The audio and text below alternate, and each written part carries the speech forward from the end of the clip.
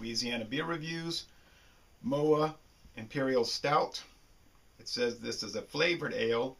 Doesn't say that on the website. It says on the bottle 10.2 ounces, 12.7 ounce bottle. A product of New Zealand. The company was founded in 2003. This was purchased for me in the Woodlands, Texas by Paul. Thank you very much, Paul. I appreciate it. I already tried the St. Joseph's from Moa, which was very good. Since I'm having something so highly rated, for instance, Rate Beer gives it a 94 out of 100, 42 out of 100 for the style, so kind of low for the style, but with only 92 ratings.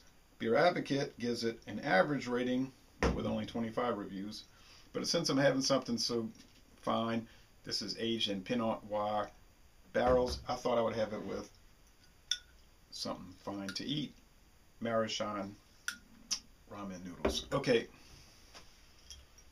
Beef flavor. Already took the cage off. Hopefully I'll be able to take the... Oh yeah, the cork's coming now. Not so easy.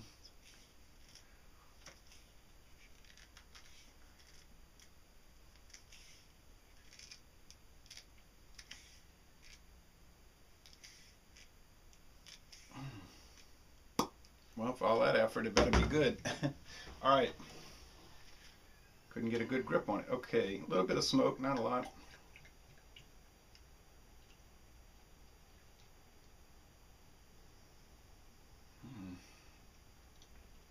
Well, as you can see, it's a very thin tan head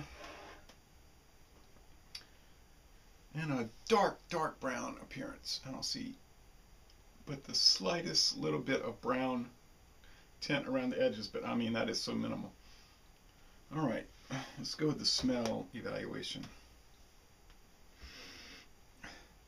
That's a weird smell.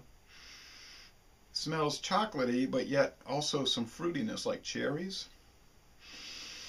I don't know what it's flavored with. It's dark and it's roasted, huh? That's an interesting aroma. Let's go with the taste.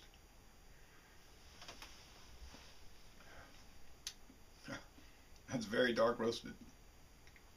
Dark roasted coffee, dark roasted chocolate, dark roasted barley malt.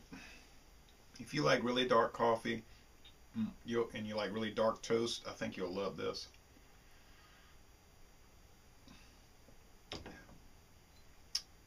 Not picking up a lot of alcohol, so it really masks the alcohol quite well. Well, now, when I agitated it, it developed quite a bit of head. So now we have a creamy beige head. So you got to really jerk this thing around. All right, how does it go with the Marichan ramen noodles? Good and hot, of course.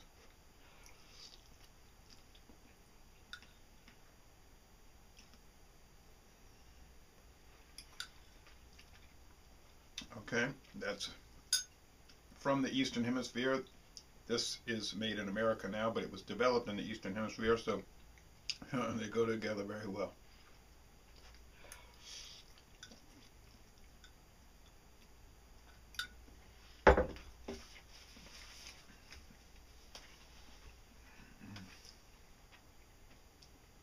Boy, that head is almost like it had a nitro widget in it. It's really weird.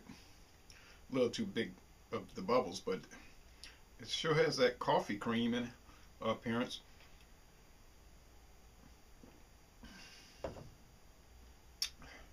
That is so roasted. I almost think it's a smoked beer. It's not, but you almost have that impression. Well, this is a very dark green bottle. It's olive green. And I mean dark olive, black olive. So I think this dark green bottle protects it, because there was absolutely no skunkiness associated with this beer at all. He paid a lot for this stuff, and I put the receipt somewhere, but believe me, it's expensive. So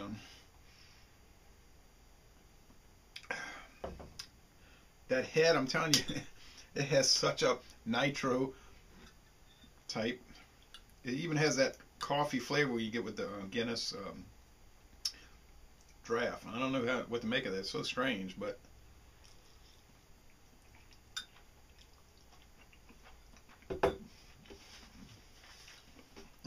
I think it's just great.